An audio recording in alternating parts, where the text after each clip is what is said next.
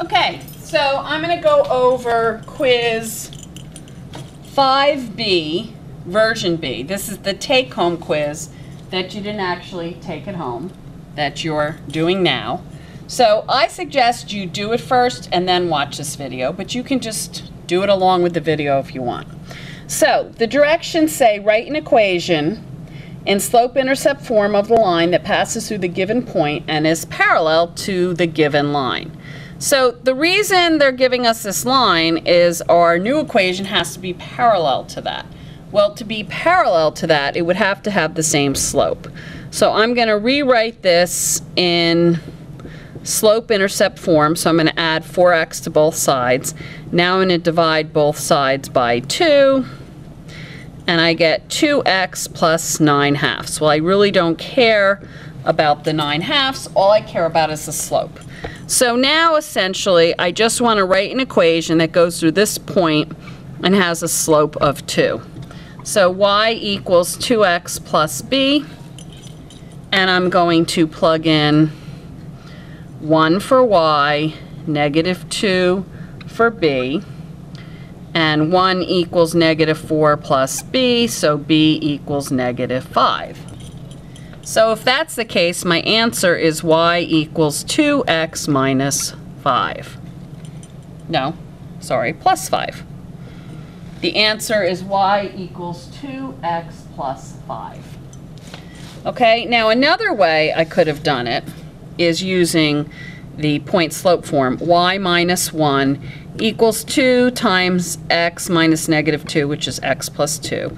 Y minus 1 equals 2x plus 4, so y equals 2x plus 5. So I did it two different ways and got the same answer. Y equals 2x plus 5.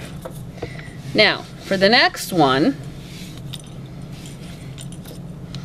again, it's parallel. The point I'm given is 2, -5. And the equation I'm giving is 2y equals 4 minus 3x.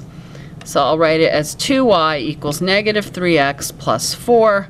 Divide by 2, divide by 2, divide by 2. Y equals -3/2 x plus 2. All I care about is the slope is -3/2. So now I have a point and a slope. I prefer using point slope form, so that's what I'm going to do. And now I'm going to multiply everything by 2 to get rid of this fraction. So 2y plus 10 equals -3x minus 2. 2y plus 10 equals -3x plus 6. 2y equals -3x minus 4. Y equals -3/2 x minus 2. So my equation is y equals -3/2 x minus 2.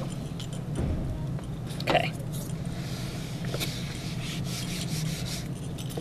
Now, number 3 says write an equation of the line in slope-intercept form that passes through the given point and is perpendicular to the given line.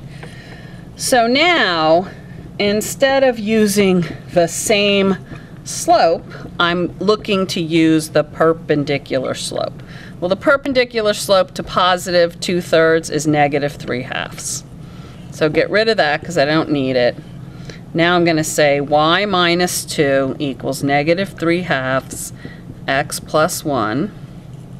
Y minus 2 equals -3/2 x minus 3/2. If I add a positive 2 to -1 1/2, I get y equals -3/2 x plus 1/2. Okay? Now again, you could have just done y equals -3/2 x plus b and plugged in 2 equals -3/2 times -1 plus b. So 2 equals 1 and 1/2 plus b, and you get b equals 1/2. Okay. Now, for number 4, we have 3, -2, 6y equals 2x plus 1. So again, the first thing I'm going to do is find the slope of this. which is 1/3 x plus 1/6. So if m is 1/3, the perpendicular m equals -3. So I cross all this out, say y plus 2 equals -3 times x minus 3. Y plus 2 equals -3x plus 9. Y equals -3x plus 7. Okay. Now, number 5 says, determine which of the following lines, if any, are parallel or perpendicular. Okay, and list all the possible pairs. So, line A is 3y plus x equals 6. I'm going to rewrite that as x plus 3y equals 6 because I don't want to think that that's standard form. Line B is y equals 3x plus 2, and line C is 3x minus y equals 0. So obviously I want to find the slope of these. Here, if you kept it as 3y equals -x plus 6, y equals -1/3 x plus 2, or I could say this is a over b, which is 1/3. B is positive, slope is negative. I did it two different ways, and I got a slope of -1/3. Here, obviously, the slope is 3. I'll write it as 3/1. And here, I have -y equals -3x. So if I divide by -1, y equals 3x. So here I have a slope of 3/1 also. Okay, so the first thing you do is clearly identify the slopes. Now I'm going to erase this, and I'm just going to work with the slopes. Obviously, B is parallel to C. A is perpendicular to B, and A is perpendicular to C. So those are the three relationships. Okay, now let's turn the page, and we're going to do the same thing again.